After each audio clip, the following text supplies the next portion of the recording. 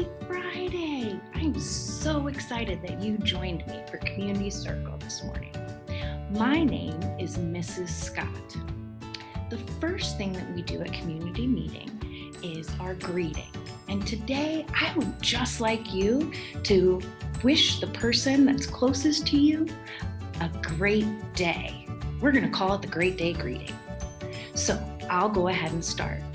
Good morning, Hallett Hawks. I hope you have a great day. Can you take a minute to wish the person closest to you a great day? Great job. The next thing that we do is we share. So last time I saw you, we talked about how this month we're taking care of self. And there are many ways that we can take care of ourselves. And the last time I was with you, I talked about how we take care of our bodies physically. Have you been standing up and taking stretch breaks? Remember, stretch breaks are super important, especially while we are remote learning and sitting in front of the computer screen all day long. Other parts about taking care of yourself are thinking about giving yourself a brain break and then doing something to take care of your heart. One thing that I do to take care of my brain is I like to just zone out and watch movies at home. Right now, my favorite movie is Inside Out. Have you ever seen that movie? Can you take just a moment to share with somebody at home? What do you do to take care of your brain and give yourself a break?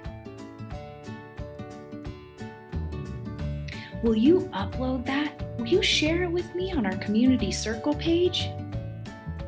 Thank you. I can't wait to hear some of the things that you've been doing for a mental brain break.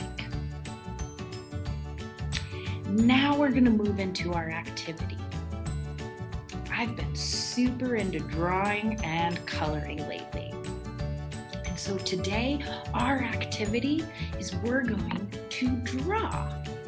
Will you take just a minute to find a pencil, a piece of paper, or a marker and your whiteboard? Can you do that?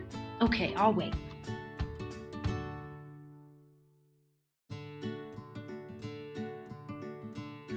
Okay, friends, do you have something to draw with? Do you have something to draw on? Let's get started. Here we go. First, I want you to draw a rectangle at the bottom of your page.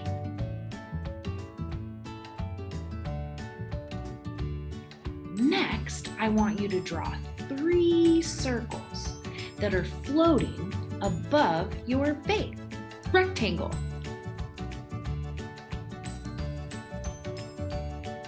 Now join the circles to the vase by drawing lines. These are stems. Do you know what we're drawing?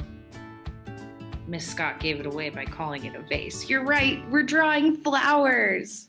So we have stems and we have the vase, but we need petals.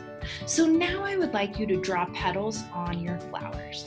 On your first flower, I want you to draw big circle petals. And I want you to take your marker and go jump, jump, jump all the way around your flower. Now I want you to draw smaller petals on your other 2 flowers. Get creative, Hallett Hawks. You can make smaller jumps. You can give them triangle petals. I can't wait to see what you're drawing. Now finally, we want to give the vase a little bit of detail. So go ahead and draw dots on your vase. Take a minute and color it in, stripes, or you can do loop-de-loops all the way across your vase.